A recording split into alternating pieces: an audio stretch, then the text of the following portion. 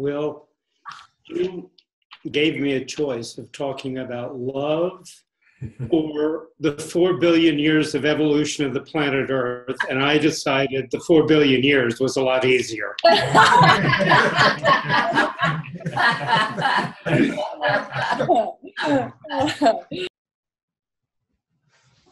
Welcome, everyone. This is the Global Wisdom Community Call. People will be joining for a few minutes or for a few seconds, and while they're joining, we'll just pause and let everybody get on the call. You should be seeing our panelists today, our host, Will Tagle, and our guests, Kathy Mines, Jane Jack Morales, Jim Hickman, and Judith Yost. Stress and threat, but we're talking about most of us in everyday life, that it's still active in us. And while our brain is perceiving it sort of from the hardwired position of fear and aggression, because that's a base state for many of us that comes out of evolution, both cultural and biological. There is what I have a colleague on the call, Leon Galindo, who here in Bolivia, who talks about presence and how presence addresses many of these issues. And from that place, then a choice can be made about, is this a negative or a positive experience? And I give one example from something I saw on the news a few weeks ago. We all know that some of the presidential candidates are anti, let's say, immigration in a certain way, to overstate it a bit. But, and in one of the presidential candidates' rally, a man who has been very negative about Muslims, a Muslim woman came to the rally.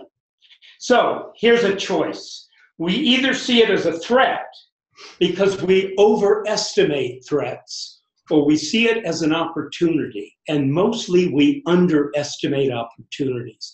And in that consciousness, it was a threat. The guards came and they ushered her out without any, in a sense, due process, no questioning, etc. And it was an opportunity to shift a little bit this bias around all Muslims are threats.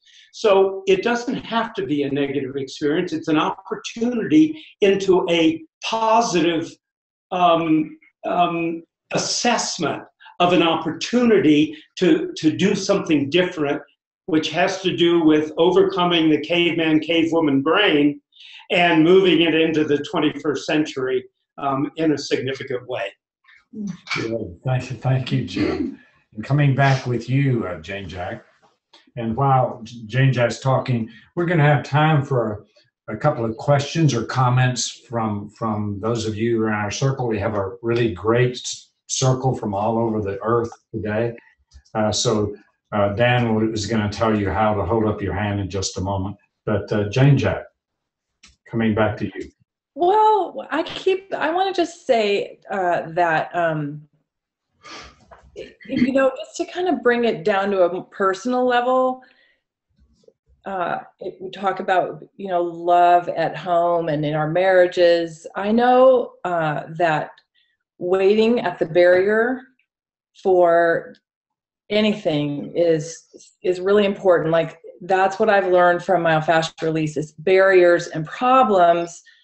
They're just barriers. They're not good. They're not bad. You don't have to break through them. You don't have to do anything about them. You feel them and you hang out there and you wait.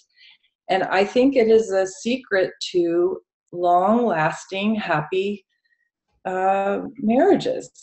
I mean, it's helped mine. My husband's waited at barriers on certain issues for years, but he's not pushing. He just waits, you know, and every now and then there's a little bit of pressure. And then, you know, 10 years later, whoo, it just opens and the whole relationship opens and it's broader and deeper and it improves your sex life. And those are, being present in the body and waiting at the barrier in an intimate relationship is just super important. And if you have a pain-free body, it's easier to do that.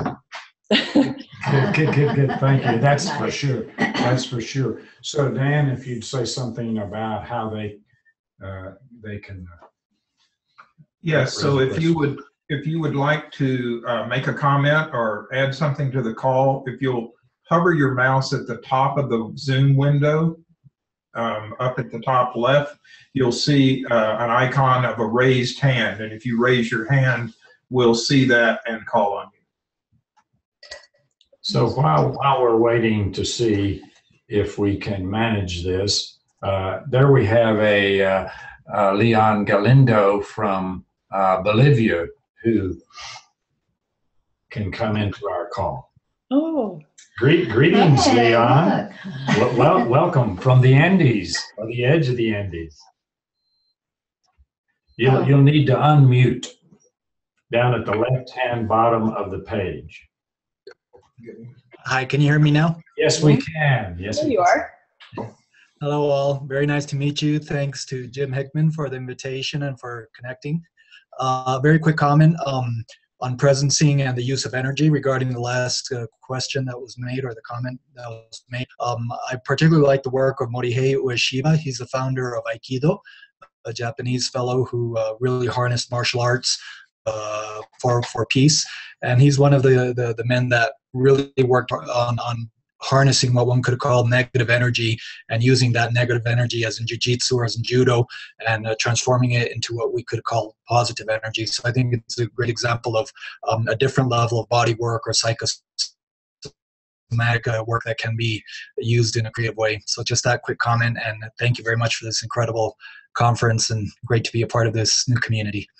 Good. you. And you bring up our batting average and give us a little bit of spice to our stew by coming today. So thank you for being here.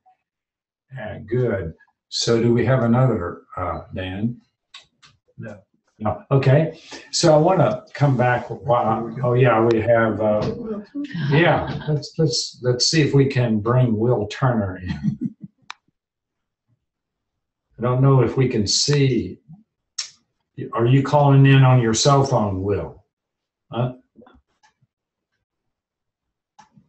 I don't know if it's working with. Yes, it's working. It's working. Yeah. We can't see you, but we can hear you. So comment.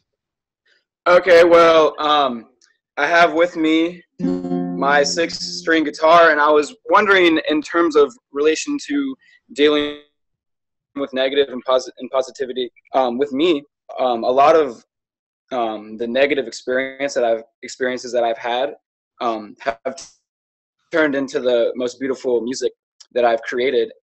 And so I think that it's interesting when you mentioned Quanah Parker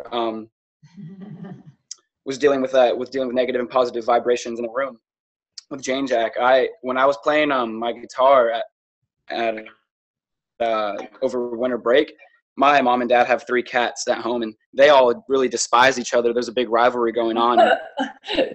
So I'm playing my guitar, and I'm playing one of my, I guess I can kind of consider one of my sad songs.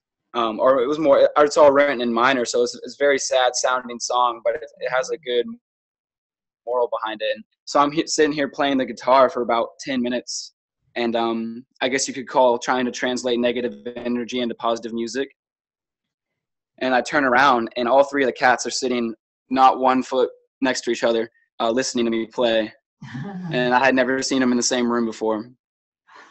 So I think there's a lot to say with transforming negative energy into positive energy. And I think that my generation there's going to be a lot of negative things like going on in life. And you can harvest negative energy just as well as positive energy, I believe. And so for me, it helped synthesize making music, but I don't know if anyone has any thoughts on that. Well, And I know that the Beatles only play in minor, and so it's interesting that they have a way to use music as a field to show an audio form of negative and positive energy. yeah, thank you for that, Will. And Will is calling from Florida State University. Are you inside or outside? Oh, there's. There you are. He's inside. Did I pop up? Oh, cool. I'm inside in my room. Oh, good. And are you calling with your phone or with your computer? Yeah, I'm using my my cell phone, and there's a little button on the bottom that says, I just saw it said allow camera use or whatever, so I clicked it, and I guess it worked. Well, good. I'm so happy that you can instruct all of us about that. And the next time that we have our circle in March, we'll have Dan bring your instruction in. So thank you so much for that comment, Will.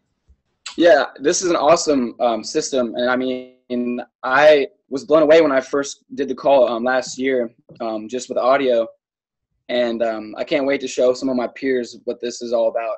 I mean, it's the energy in the room when I was listening to each of the people talk about their piece. It was just amazing to be able to see the facial expressions and the gestures and everything. You can really see the energy. I really enjoy having the visual aspect to it. Good. It's always good to connect with you, Will. Heart to heart. Love you, Will. Well, can I make a short comment? Yes, Jim.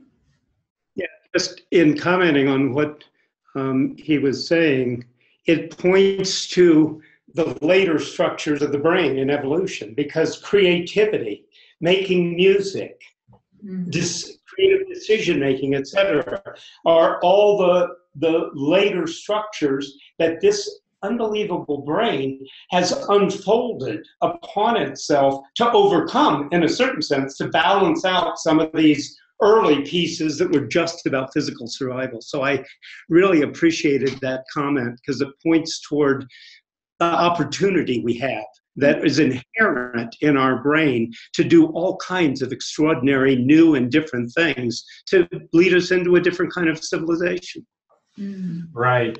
So, yeah, very, very much so. And I just want to offer a moment of gratitude for this platform, that we can see each other, we can touch each other visually, we can begin to experience, and we have Bolivia and Canada and Florida and Europe and Australia, all around the world here, bringing our energy together so we can walk upright, we can breathe well. So we're coming to the close, but before we close with Judith, I want to have an announcement with Sheila Safer. She has a couple of announcements to make about accessing resources. Greetings, everybody.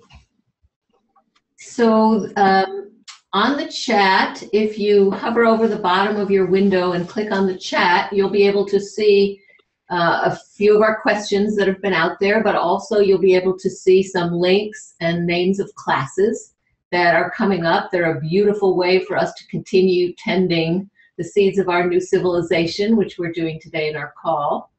And also there's a cost associated with the production of these community calls, and to help us make the community calls available in the future, we invite you to make a donation on the webpage. And the link will be on the chat. It's the link to our webpage for the community calls. And on that same webpage is where you can find the CD that has been gifted to you by Kathy Mines. It's the same page where you have the donation available, you have the past recordings available, you have this beautiful CD gift from Kathy that you can download on your own, and that's all available on the very last link that we just put up on the chat. So thank you. And thank you so much for that, Sheila. So let's bring ourselves together and just take a nice breath, inhaling, holding briefly at the top, and then slowly exhaling to the sweet spot at the bottom, taking in the good, releasing the fascia, connecting with the music of the universe and connecting with you to close us. I want to close today with a brief little Earth Tribe song that I love so much, and I think it's very appropriate today. All I ask of you is forever to remember me as loving you. All I ask of you is forever to remember me as loving you. Tun kashala, I look for you in eyes. Tun kashala, please open up my heart. All I ask of you is forever to remember me as loving you. Aho. Blessings. And next month, the first Saturday in March, we'll be exploring the relentless pursuit of possibility. The relentless pursuit of possibility. And we'll have others, and hopefully the people we have as resources today will join us in some form or fashion, and we hope you'll be with us. Apapacho.